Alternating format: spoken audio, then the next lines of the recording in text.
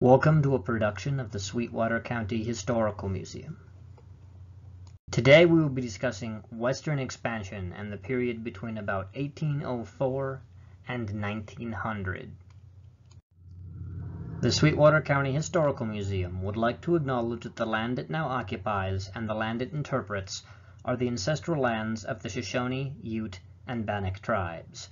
The museum would like to take this time to acknowledge the historic ownership of the land and the stewardship provided by the tribes to this land.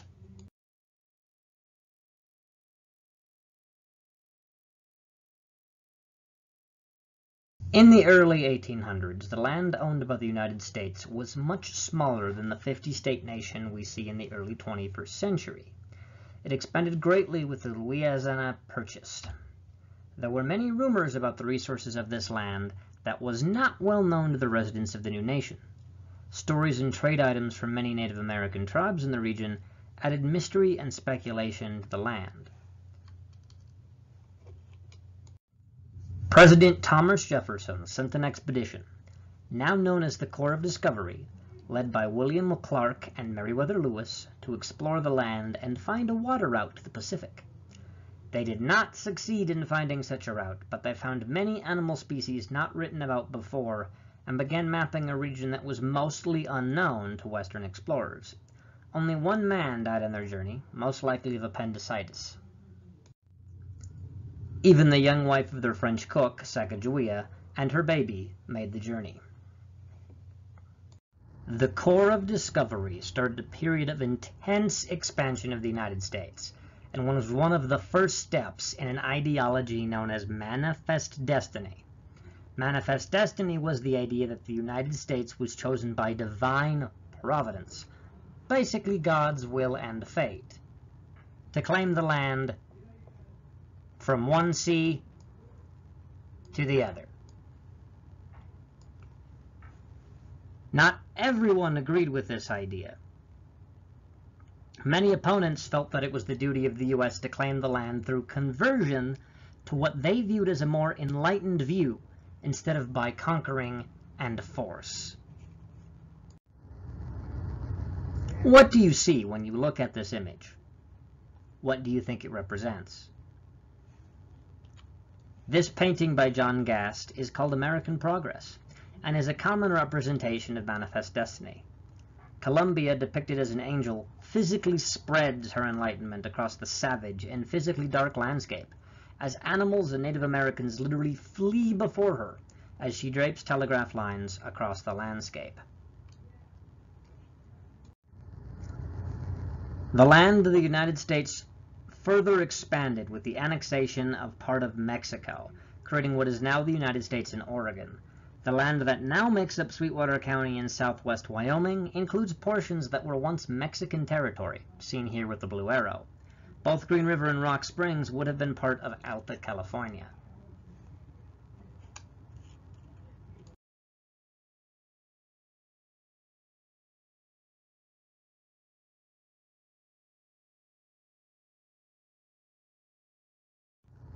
With all this new land, the U.S. government felt it needed to bring people to populate the land now owned by the government.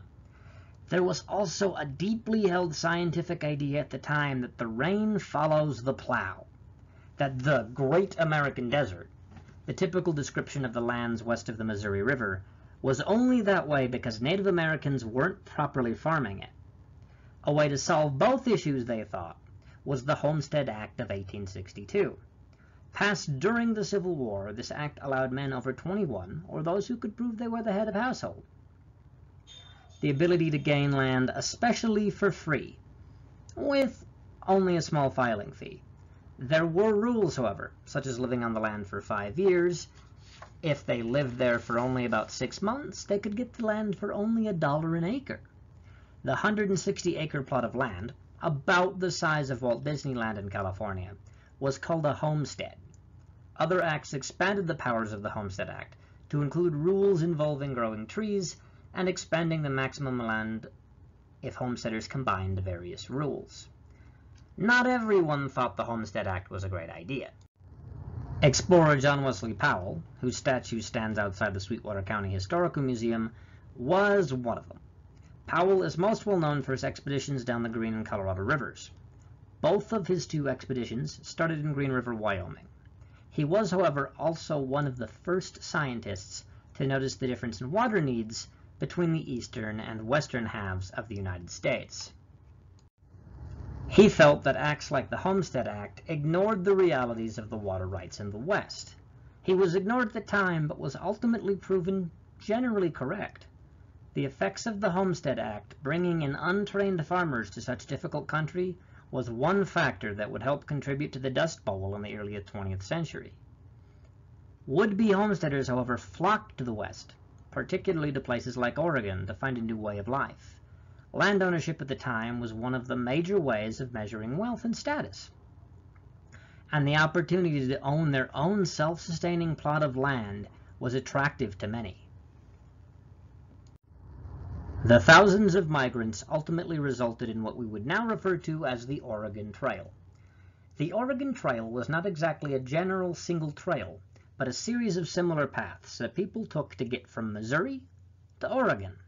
South Pass and the Sweetwater River, which ran through it, made such journeys quite possible. Beginning mostly in the mid-19th century, over 500,000 people would pass through places like Sweetwater County to reach a new home in places like Oregon and California. Many mountain men shifted from traditional fur trapping to guiding these new migrants to their destinations, and many guidebooks were published to help guide travelers. This image was taken from the Emigrant's Guide to California and Oregon by L.W. Hastings, a copy of which is now hosted on archives.org. The discovery of gold in California in 1849 brought even more travelers called emigrants. Now known as the California Gold Rush, this event also gave us names like the famous sports team, the 49ers. Other gold rushes occurred in places like the Yukon and South Pass City, Wyoming. Other travelers had different motivations. The Church of the Jesus Christ and the Latter-day Saints, typically referred to as the Mormons, were forcibly pushed out of Nauvoo and traveled west to find a new location. Ultimately, the Mormons found a home in what they would call Zion, in modern-day Utah. Many more groups of Mormons would follow with their own guidebooks.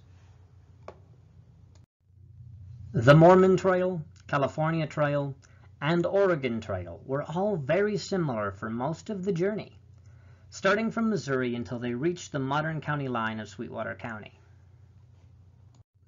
There, parting of the ways would lead the Oregon Trail emigrants on the Sublette Cutoff, while other groups would continue.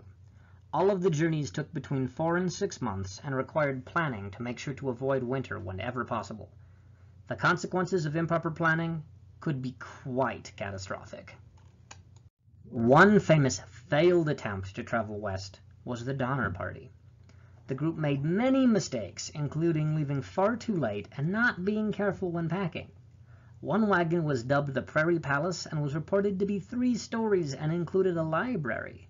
One major mistake was following the advice of Hastings and taking a less common route to California across what is now Nevada. Hastings had only taken the journey once before on a supply trip. He was one of only 2 men to have crossed the Great Salt Lake Desert, and neither brought wagons. The devastating journey would result in the loss of many of the Donner Party's wagons and livestock, and sow deep divisions in the group. The party would ultimately become stuck in the Sierra Nevada mountains in a snowstorm for 4 months before a rescue party arrived. Several migrants eventually committed cannibalism in an attempt to stay alive. Less than 50 of the more than 70 travelers survived the ordeal. Places like Donner Pass and Donner Lake now bear the name of the ill-fated party. Approximately 20,000 people died on the immigrant trails, mostly due to diseases like cholera and dysentery. Though there were attacks from Native Americans and other groups, the fear of attack was often more common than actual events. One major factor in the movement of people to the frontier was the progress in methods of moving people, goods, and information. Trains in the stagecoach could bring people, goods, and even the mail from across the country. The telegraph also allowed for for increased amounts of information from across the country and the world, even to remote areas like the Dakotas, Wyoming, and Sweetwater County. Unlike in the East, where trains often connected existing cities, the frontier had few towns to connect. This meant many felt it was a bad idea to put money into building railroads into places where there weren't any people or goods. Eventually, the railroad solved the problem by creating the towns themselves. In places like South Dakota and Wyoming, many surviving towns owe their existence to the railroad. Some were literally created by the railroad, like Rock Springs, Wyoming, and Mitchell, South Dakota. Others, like Green River, Wyoming, merely thrived thanks to them. The Union Pacific Railroad built many mines in Rock Springs and Sweetwater County, Wyoming, mining coal for their fuel. They also brought a great number of miners in to mine the coal. The earliest miners were from the same places as the people who built the railroad, mostly the Irish, Cornish, Scottish, and Welsh. Over time, they started hiring more Chinese miners. At one point in the late 1800s, 60 to 80% of the population of Rock Springs, Wyoming, was Chinese. They were isolated, living mostly in a separate community known as Chinatown. The Chinese were not very well liked. Outside of the Lunar New Year, a popular event for many ethnic backgrounds. Many white miners felt the Chinese, who would work for lower wages, were bringing down their wages too. The final straw was when the Chinese miners refused to join a miners' union, fearing that striking would result in them not getting paid. One night, on September 2nd, 1885, 2 white miners and 2 Chinese miners got into a fight in the mine. The noise got the attention of the whole mine until the Chinese were all rushed out. After a meeting at the bar, the white miners decided that the Chinese needed to be dealt with and chased the Chinese out of Rock Springs by force, killing dozens and injuring dozens more. They then burnt more than 40 buildings, often taking what they could and destroying everything else. The Chinese returned and rebuilt with the help of the U.S. Army. Rock Springs was the only occupied city outside of the Civil War South for more than a decade. Today, the event is known as the Rock Springs Massacre. Similar massacres involving the Chinese happened in places like California, and a famous class riot involving coal miners took place in Colorado, known as the Little O Massacre. As the West opened up and more people came, conflicts between groups only increased. Cattle ranchers often needed to move their cattle on large drives back and forth across the West. As more and more settlers came, the large lands needed for cattle ranching began being fenced off and broken up. The cattle ranchers often felt that they were there first, while the homesteaders felt they owned the land legally. Homesteaders often banded together, vowing to protect the land of themselves and their neighbors, by force if necessary. This often led to armed conflicts when the ranchers and cowboys were also armed. These armed conflicts became known as range wars. One of the most well-known is Wyoming's Johnson County War. Eventually, the West was slowly fenced off, and large cattle drives became mostly a thing of the past. But ranching continued. In southwest Wyoming, sheep herding became much more profitable and required less arable land than cattle ranching. By 1900, there were more than 5 million sheep in Sweetwater County. One of the more famous depictions of Western expansion period is the famous images of the Wild West. Cowboys and desperados wielding 6-shooters and taming the West one bullet at a time. Cowboys definitely existed, and continue to exist in some form. However, depictions in movies with many actors like John Wayne tend to send an inaccurate picture. A large portion of cowboys were not white, many being Mexican, and even some African Americans and ex-slaves. Nate Love, also known as Deadwood Dick of Colorado, and Isom Dart of the Browns Park area near Sweetwater County were both famous ex-slave cowboys. Robert Leroy Parker, better known as Butch Cassidy, was a famous train robber and outlaw. His sister said he earned the alias Butch while he was working in a butcher shop in Rock Springs, Wyoming. A famous fictional movie is based on his life. Cornelius Donahue, better known as Lame Johnny, was a well-educated horse thief, nicknamed for an injury he earned in his youth. Lame Johnny was eventually lynched after being the mastermind behind a large gold heist. The stagecoach taking him to face his crimes was stopped, and the guards had mysteriously vanished, leaving only the sheriff surrounded by masked vigilantes. The vigilantes forced the sheriff to drop his gun, and by the time the sheriff had gotten his gun, Lame Johnny had been hung in a nearby tree. The creek in South Dakota near where the event took place is still known as Lame Johnny Creek. The shackles he wore were removed from his body and are now on display at the South Dakota State Historical Society Museum in Pierre, South Dakota. As more and more settlers came into the West, they tended to view the frontier as an empty and barren wildland waiting to be tamed. The people already living there were viewed either as enemies in a war or savages needing to be brought into modern society. Many of these cultures did not have a Western view of land ownership or even a similar form of government. Many tribes operated more as individual bands more than unified tribes. Agreements, called treaties, were often later shown to be forced on people who didn't really know or understand what they were agreeing to. In many cases, the U.S. Supreme Court has confirmed that the United States reneged on its treaty agreements with tribes. For example, in U.S. versus the Sioux, a 1980 court case, the Supreme Court determined that the United States illegally transgressed by claiming a large area of land in western South Dakota.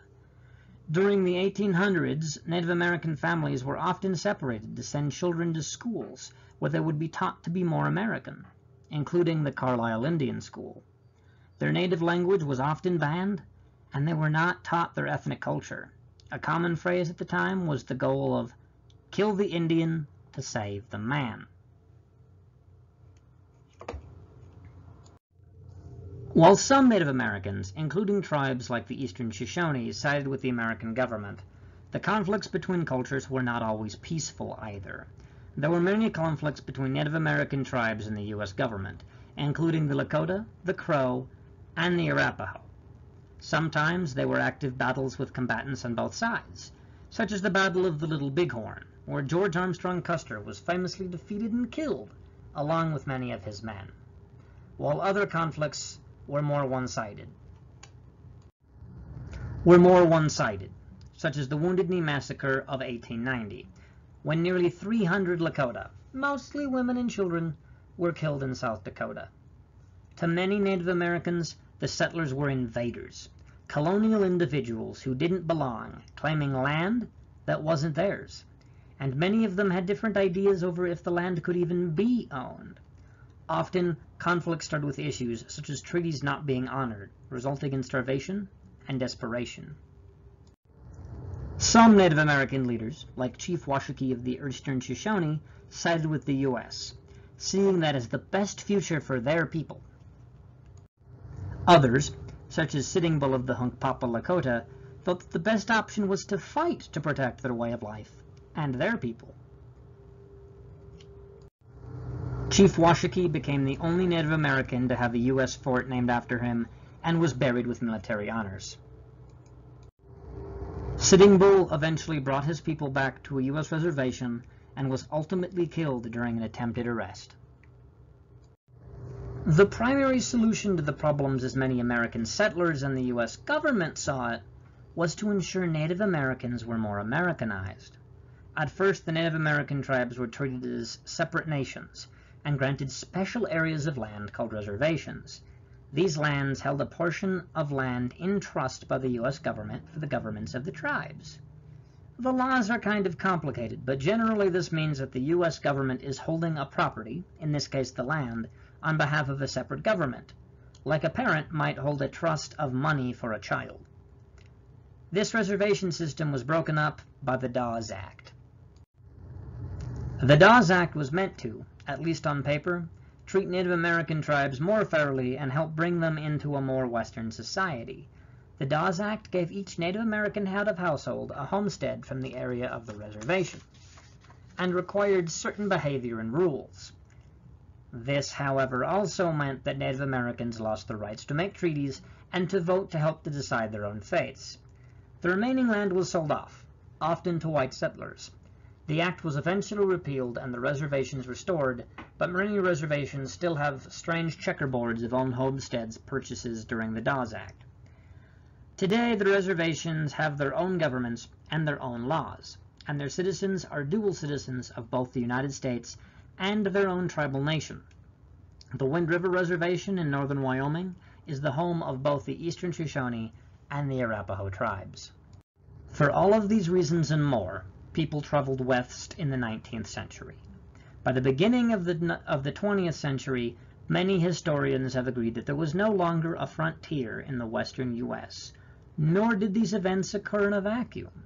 The Homestead Act was passed during the Civil War. Butch Cassidy and other outlaws were roaming the West, while upper-class Victorian socialites attended parties in other parts of the United States. Has Western expansion had an impact on your life today? Do you think it's an important thing for people in Wyoming, or even other parts of this country, to learn about this period of history? What do you think? Thank you for watching. As always, make sure to keep on learning, and check out some of our other great videos on our YouTube channel as well. We'd love to hear from you.